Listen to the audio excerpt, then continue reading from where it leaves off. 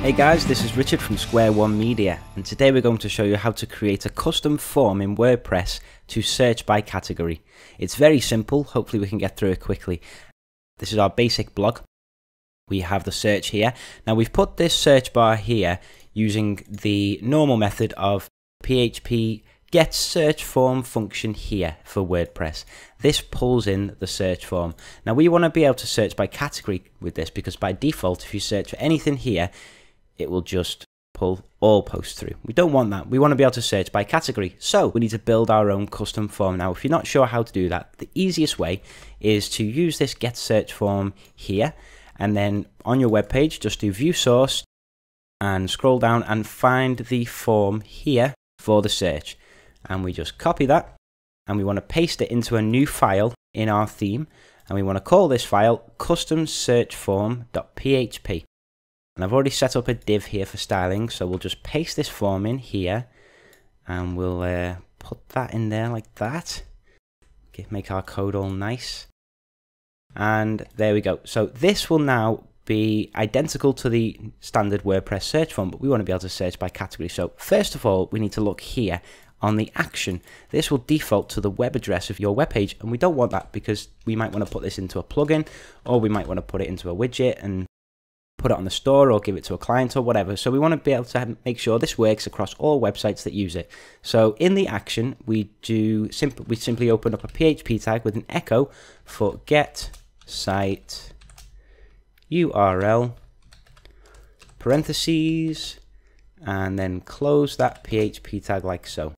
And the next thing to look at is here, this middle input value here with the name SIDS. This is the search form field. Now what we want to do is we want to show the search query that the users used in there, because right now if I just put post here, post goes away, but we want post to stay in there. So in this value section we need to open up another PHP tag like so, and we put PHP the underscore search underscore query. Straightforward, dead easy. So we close that off like this, and then that'll pull through the query every time the user searches, so it keeps it all sort of bit of contingency for the user there. We have the form basically ready for our additions to put in the search by category. So let's get started. There's two ways we can do this. We can either set up the search form so it only searches specific categories or one particular category, or we could use a drop-down menu and let the user choose their category. Now both methods do have merit. It depends on the use case, so your client might want a search form that only searches specific posts regardless of whether the user wants to or not. So we'll do that one first and then we'll look at a drop down menu. So it's very simple. All we do is we'll pull this custom search form into our page, and to do that we replace this tag here for get search form. We put in here get underscore template spelling template underscore part, and then parentheses, and then little dashes, and we want to type the file name of our custom search file which we made earlier, which we called custom search form, and then we close that there, and that's it. Now we'll put that on our pages, so let me just put that here like so. Excellent. Now, first thing to do, let's make this search form only search one particular category. I have 3 categories on this basic blog here. We've got a podcast category, a video, and a review, and the title's named like that so we know we're in the right place. So let's do another input tag, and this time we do the type equals hidden. This is so the user doesn't have a box or anything to fill in. The value equals, let's leave that blank for now. Name equals, we'll call it cat, and then ID. Now this is very important. We have to give it a custom ID because other category drop downs use this ID. So we'll call it custom cat like that. And then we just close that off like so. Now how this works is in the podcast, that is category ID 2. So in here, if we put a 2 in there as the value and save it, what should happen is whatever we search for will only search the podcast category. Let's try it now. Let's put post.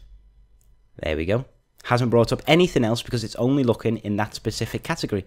You can even exclude. So if you wanted to do an exclude podcasts, we just throw a minus on there, save it, go back home. If we put post, it'll bring through the other two and not the podcast. Look at that, that's pretty cool, that, isn't it?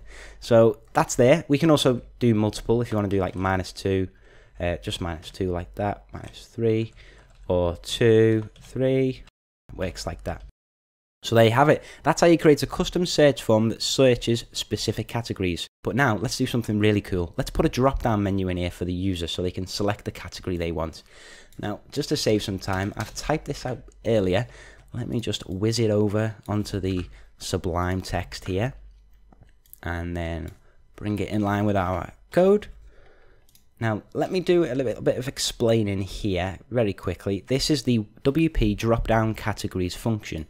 Now you can read about this on the WordPress Codex website, which I recommend because all of the arguments for this array are in there. And I'll run through these now. This is a perfect one. It's very simple, very straightforward. The show option all, by default, if we just leave that out, the user can't search all posts, but I'd like the user to search all posts. So we put a show option all, and then we write all posts because we want it to say all posts. Order by, this is going to be sorted alphabetically. Echo is 1. If we put that as 0, then the search drop down doesn't actually display, so we want to make sure that's 1. Selected, we want to do $cat. Hierarchical equals true, so that means if the website has some child categories, they'll display as like a kind of hierarchy, so I like that one there. Class is cat dropdown. That's so we can do some styling, some cool CSS. This is very important. We need to give it a custom ID, so we're going to call it custom cat drop. And then here in the value field, we want the term ID because we want the value to be the category ID. And if we just click save now, so we've got rid of the other input line we made before, and we put this drop down in. If we refresh our page now, you see there's this cool drop-down menu here, sorted alphabetically. Now if we just put post in there, search all posts, watch what happens. So we get all posts, it says post in the search bar, which is what we wanted, and it stays as all posts. But if we search for podcast, and then search again, it'll search only podcasts, post will stay there as before, but here we'll say podcast, and that's happened because we've done the selected as cat here. So that's really cool. So we want that. So we do review and we can continue on like this. There we go. That's brilliant. So hopefully you've enjoyed this. If I haven't covered anything, just feel free to ask a question in the comments. Please be sure to like and subscribe. And if you have any tips or tricks of your own, leave them in the comments section for other users. And as always, I'll put the source code for this video in a link in the description below. I'm Richard Webster. This is creating a custom search by category in WordPress. Take care.